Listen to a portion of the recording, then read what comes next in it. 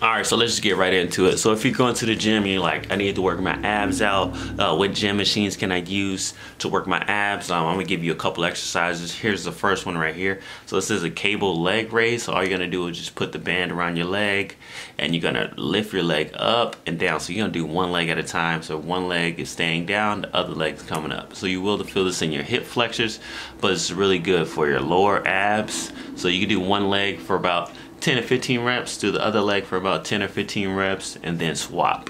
You're gonna feel this a little bit in your hip flexors, you're gonna feel it in your lower abs, so it's gonna be really a good one to tighten up your stomach. Another variation of the cable leg raise is you're gonna do the same movement, but you're gonna come up and do opposite arm to opposite leg. So you're trying to touch the top of that foot, bring it up and down. So you're coming up like a V, coming up and touching it. So do the same, but about 10 reps on one side, 10 reps on the other side.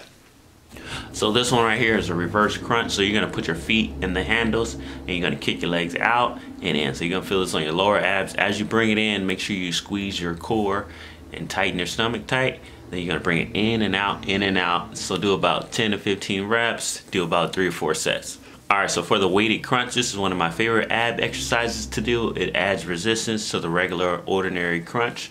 All you're gonna do is just hold your hands over your head. You're not pulling it with your arms. All your arms is doing is being locked out and you're coming up like a regular crunch. So your abs are doing most of the work. It's pulling you forward, coming down. As you can see, I'm not letting the weight touch.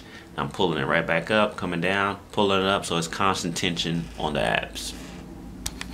All right, so for the last 2 exercises, a knee raise to a leg raise. So similar to the other exercises, when you bring your legs up, you wanna make sure you squeeze your core. So bring it up, squeeze your core, and when you extend down, extend your legs all the way down. Wanna stretch those muscles out and repeat the process. For the leg raises, the same thing. So lift your legs all the way up, try to get it to 90 degrees if you can, and bring it all the way back down. 90 degrees up, all the way back down. This is gonna really help you tighten up your stomach and your core.